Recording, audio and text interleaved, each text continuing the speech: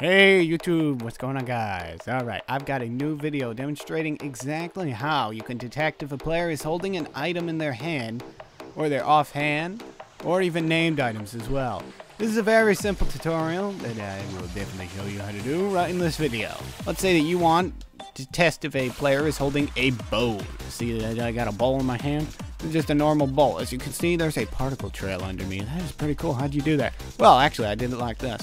So, we have a command right here, and do not worry, all of the commands shown in this video will be in the description, so you will not have to type them out yourself. Unfortunately, this only works on Minecraft versions 1.13 and up.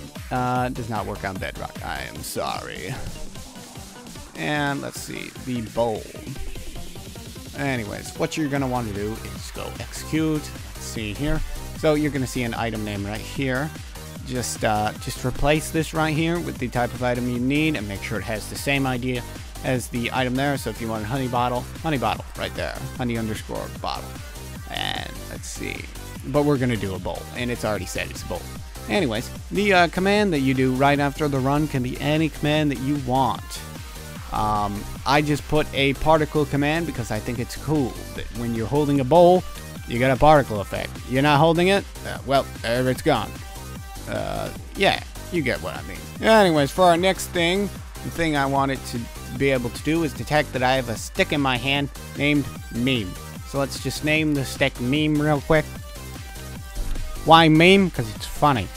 Alright, there we go. I already made some memes before. Let's see. That's funny. Oh, well, look at that. That's beautiful. Alright, I'm going to show you how I did it. Anyways, let's see. So, what you're going to want to do is go and copy the command that is in the description for this, and go execute at, and gotta put what type of item it is. So if we have an item, let's say a sword named meme, it will not detect the sword. It has to be the item that you specify. Let's see, tag display name equal, and then right here we are gonna put exactly what we named it. So if, let's say, we did not name it meme and we named it car instead, you would put that right there. And then, like I said before, anything after the run can be any command that you want. I just put particle because, you know, it looks cool. And here we go. Look at that. That's beautiful. That's beautiful. Let's see, if we switch to something else, there it's gone. There it is. And yeah, you get the idea. There we go. Our next scenario involves if you want to make an item named inside of your offhand. So the way that you want to do that is just first find an item that you want, and then name it something. Like I'm going to name this one Epic Moment. And just got to be making sure that it's case sensitive, because if it is not, then that will get you in trouble. It won't work. Anyways, as you can see, it is in my hand right now.